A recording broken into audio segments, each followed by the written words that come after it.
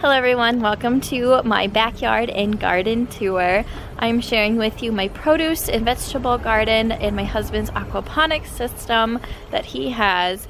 It is our third year using this area as gardening, and we are in South Dakota, so if you're in a different area, I'm not sure exactly if these will grow well for you, but these products that we grow here work really well where I am at. So I'm excited to share with you what I am currently growing, and if you like these type of videos, give it a thumbs up. And if you have not subscribed to my YouTube family, I'd love to have you join. But here is my little garden tour. Alright, I'm going to start with this back garden. It is quite weedy. It has been a very rainy spring and summer. Right here I planted some flowers. Didn't know they grow, but it was just a wildflower mix, so we'll see what comes up. My potatoes are doing awesome. They are a pretty hardy vegetable. Then right here, my little onions are coming up. They are very long already, so this is good. And then next to it, I have my peas. And they really do need something to grow up. As you can tell, it's growing up my little flag that I have. So these are sugar snap peas. Then I have a couple cucumbers here. They're called the Calypso cucumber. And right here in this cage, I have, I put 8 tomato plants in up here. And then in the back, I have some pepper plants. Now I can tell they're not getting enough sunlight, because they're pretty little and they normally do better than that, and it's just been so wet. So there is that. Oh, and then I do have some flowers I planted here. I put some daisies, I believe, right here, so I'm hoping those come up. It'll be pretty just to have some flowers along the edges when they come up. Next year I'll know to plant those sooner. All right, in our backyard as well is my husband's aquaponics system. And we have so much fun doing this. As you can tell, the tomato plants just took off. They're bigger than they are in my my ground bed. They just get much better nutrients with the fish fertilization. They're blossoming already. So exciting. So he has some tomatoes there. What are they? Sweet 100. And then he put, oh my word, these bean plants are great. He put some beans in, some with seed. He put some onions in. I think this one's getting too wet, so it may not do so well. Oh man, but these onions are doing great. And then right over here, right there, he put 2 corn kernels in, and they don't grow very well just because they get so tall that the rock bed can't support the corn. And then we have some broccoli, and this always does really well. And some cabbage. We have this extra space. We're going to put some peppers in, and they should do pretty well, which is good since they're not in my garden. And then maybe I'll throw some more onions in there. Anyways, we have, I'll show you the fishies that we have in there.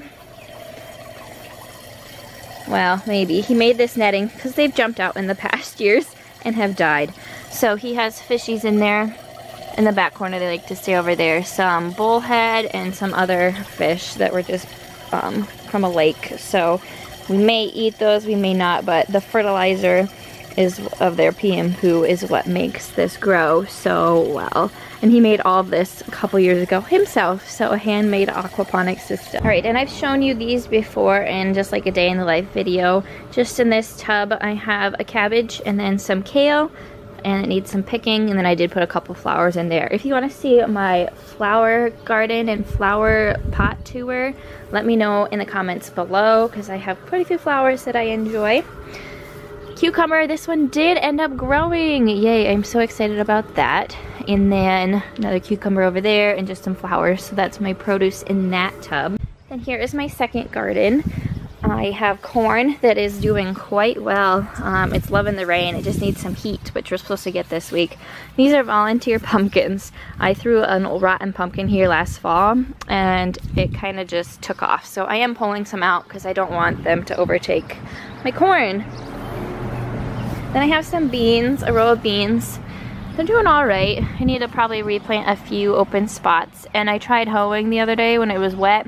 Didn't work so well. I have a little bit of zinnias here flowering. Then I planted some eggplant right here. I've never done eggplant before, so we'll see how that does. And then I have some carrots here, there, and then a whole row of carrots over there, and some more sugar snap peas, a row.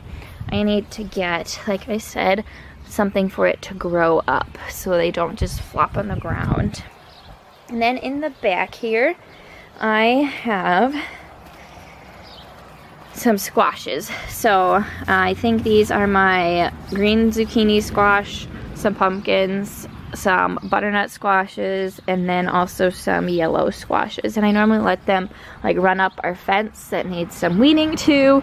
And this is our property over here too, so run over that as well, which is hard because we gotta mow it. But the squashes, I try to give some room for them to grow. So that is my garden tour. It is very weedy, very wet. I have a newborn and it's just hard to take time to come and hoe very regularly like I used to. But I love gardening, and if it's a passion of yours, do it anyways. The plants will come through even if there's some weeds next to it. And next year I'm hoping to expand even a little bit more.